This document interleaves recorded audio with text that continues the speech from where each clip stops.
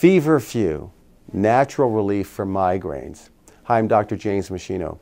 Feverfew is a member of the sunflower family, and it's in the leaves of this plant are these active constituents that are very interesting. They have a lot of properties, and they're being studied now even for their anti-cancer properties.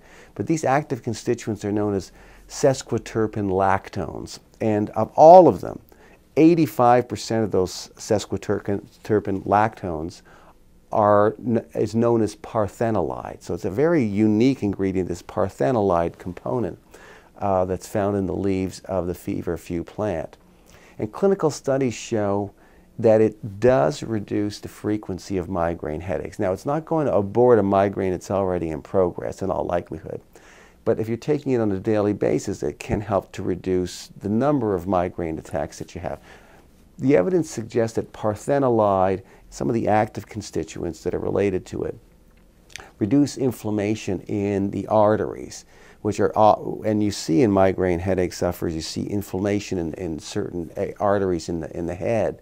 It also helps to prevent the vasoconstriction, or the narrowing that occurs first. At the onset of a migraine headache, often the arteries narrow, or they constrict, and then later, and then you get a release of these inflammatory chemicals, then you get the pulsation that follows as the thing progresses and becomes more serious.